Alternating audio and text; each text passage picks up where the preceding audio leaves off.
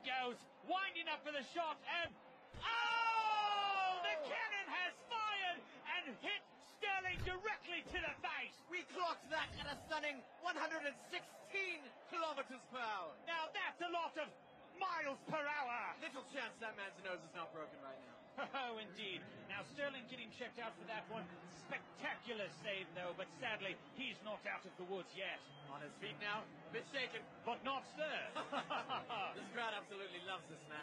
And Sterling's teammates welcome him back a hero for now. Yale's up again for the second attempt, looking to make it 2-0. He approaches the ball with some determination. Here he goes. Oh, it's high and wide, way off target. Yes, apparently he thought he was kicking a field goal. Wrong kind of football, I'd say. Good show.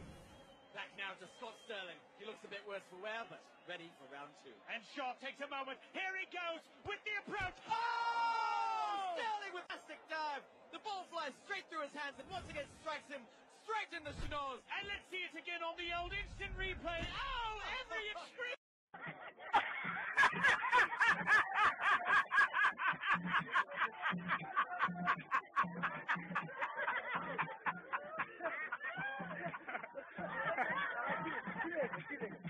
Appreciating detail captured in HD perfection. Clocked at 129 kilometers per hour.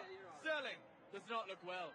2 wonderful saves and 2 definite concussions. They may replace him at this point. He's done all he can. Yes, as his trainer takes him off the field like a mustached lion dragging a gazelle through the Serengeti. Adieu, Scott Sterling. Adieu.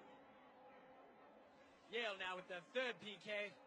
Richards is in the goal, bouncing like an infant girl. The crowd holds their breath as he goes in. Here it comes. Oh! Very anticlimactic. Let's see who they got to replace Scott Sterling is back! He's still in the game! Oh my! And he's taking a very odd tactic now. Seems to be curling up to protect his face. Not exactly a recommended technique, but here it goes. Wait, no. Lampert needs to tie his shoe. Oh, and that's why you do a double knot, kids. Sterling still waiting for the kick to happen. He's probably wondering when. Oh! Sweet butter crumpet! The ball drills Sterling right in the face.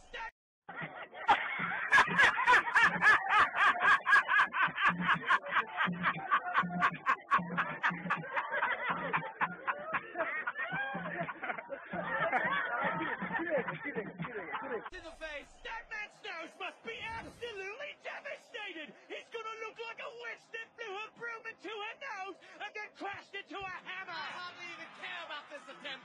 Let's go back to Scott Sterling, the man, the myth, the legend. 3 perfect blocks by Sterling and his cat-like face reflexes. Absolutely incredible. Though I must say, Sterling does not look well at all. Well, you know football players like to add a bit of drama, don't they? They're gonna take him out? No, wait!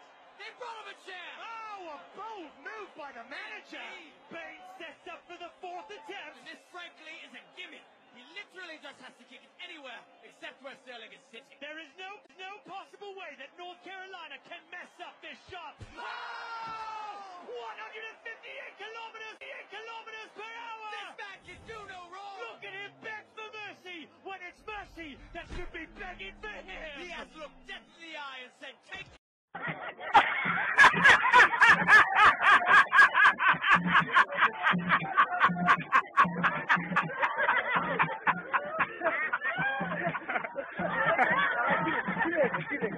And said, take your best shot, to which Death replies by punching him in the face over and over and over again. If Yale makes this final shot, it's all over. But no! Oh, he misses, which means we're going to Scott Sterling! His face is like a brick A wall. brick wall that can feel pain and cries a lot. But where's Sterling? Oh, he seems to be crawling away from the goal. What is he doing?